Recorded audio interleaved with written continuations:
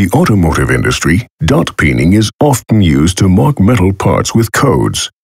Dot-peened codes are very hard-wearing and reliable when faced with the challenges of thermal stages downstream in the process.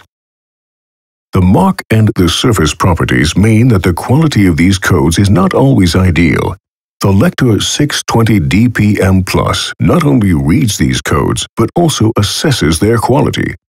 Although poor quality marks will be read by the LECTOR 620, the fact that the quality of the code is not up to the required standard can lead to delays or even cause problems affecting the workflow later in the process.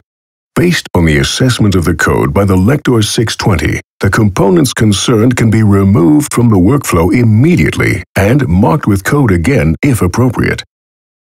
The intelligent decoder algorithms of the LECTOR 620 image-based code reader ensure reliable read rates, even if the dot-peened codes are partially damaged.